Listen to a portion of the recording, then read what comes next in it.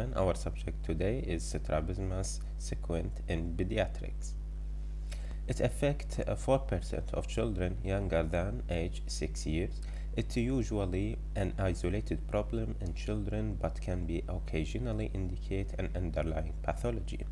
Early diagnosis, appropriate referral, and treatment are essential to prevent the development of amblyopia, which is a visual loss, which occur in 30 to 50% of children with strabismus.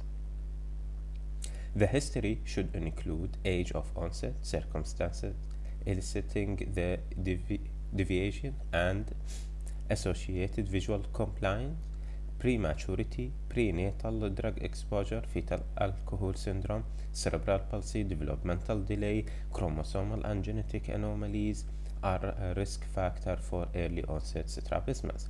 A family history and evaluation of family photographs for corneal light reflex and red reflex may also be helpful. Inward turning ESO or outward turning EXO. A wide flat nasal bridge or prominent epicanthal fold may create an optical illusion of in-turning eyes, pseudostrabismus.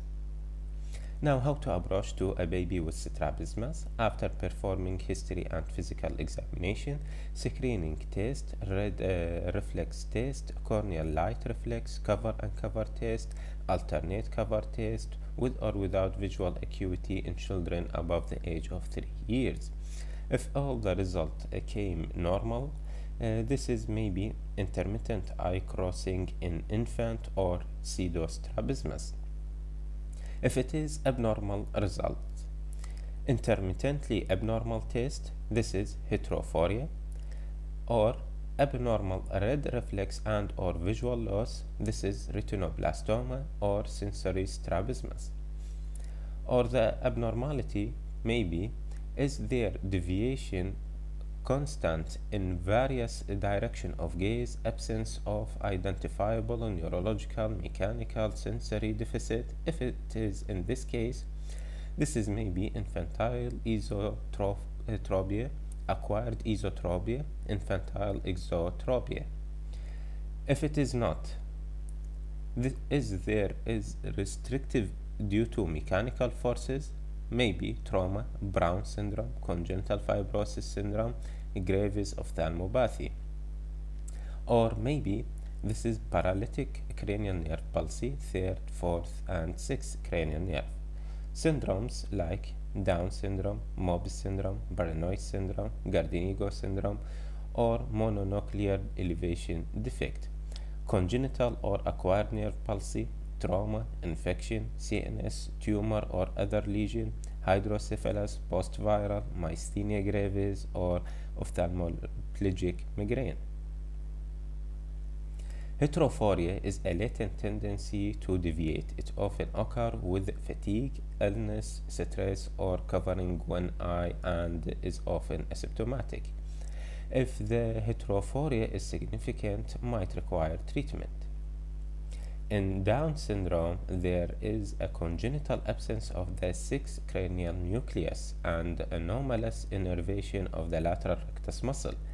They can have exotropia or esotropia.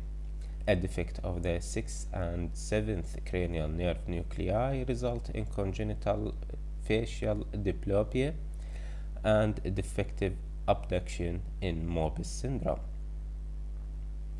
Sensory strabismus occur when there is severe visual loss, unilateral or bilateral, and there is subsequent loss of ocular alignment.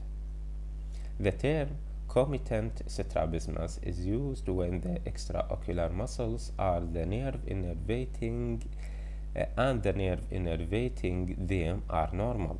The degree of deviation is constant or relatively constant in all directions of gaze.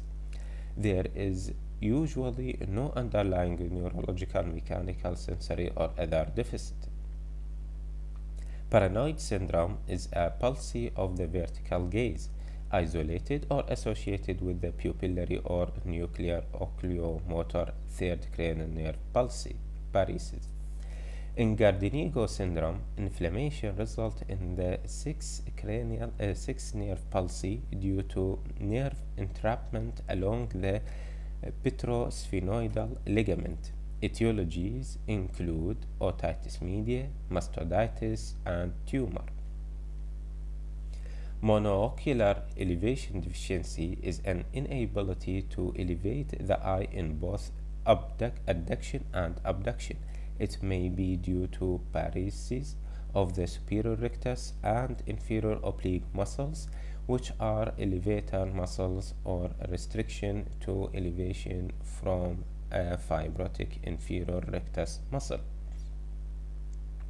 In Brown syndrome, an abnormality of the superior oblique tendon results in inability to elevate the eye in the medial position. Recommended investigation in patients with strabismus: corneal light reflex for children who are not cooperative under the age of 3 years, cover test for children who are cooperative, orbital ultrasonography or CT scan for paralytic strabismus or retinoblastoma. Top tips: the conventional method of eye patching in strabismus is associated with a low compliance, social stigma, and stress. New treatments include liquid crystal display occlusion glasses and botulinum injection to the extraocular muscle. The latter method has acceptable safety margins. Corneal light reflex is the most rapid and easily performed test to diagnose strabismus, particularly in children who are uncooperative. Patients with accommodation strabismus, a crossed eye, are typically farsighted, hyperopic. Up to the age of 6 months, intermittent strabismus is a normal developmental milestone, occurring particularly as outward deviation in about 2/3 of neonates. After the age of 6 months, it is usually asymptomatic due to a well-developed suppression mechanism. Strabismus red flag: strabismus should never be ignored. It is never outgrown. In children with any ocular disorder, including sequent, assessment of the visual acuity is essential. Remember that the corneal light reflex is normal in paralytic strabismus. Untreated amblyopia, reduced vision acuity, result in permanent vision impairment. Be aware that children with the intermittent strabismus may present with the excessive rubbing of the eyes and sensitivity to sunlight. Be aware that a fourth cranial nerve palsy causes a contralateral head tilt, which is head tilt to the right caused by the left side palsy, and vice versa. Conversely, a sixth cranial nerve palsy causes head turning toward the same side of the palsy. This maneuver diminished the associated diplopia. Retinoblastoma is most curable if diagnosed early. Death is inevitable if untreated. Retinoblastoma with an incidence of 1 in 20,000 births is the most important cause of acquired strabismus. The tumor also presents with the unilateral or bilateral leukocoria, a white pupil, orbital inflammation, and or red eye reflex cat eye. Thank you for your listening.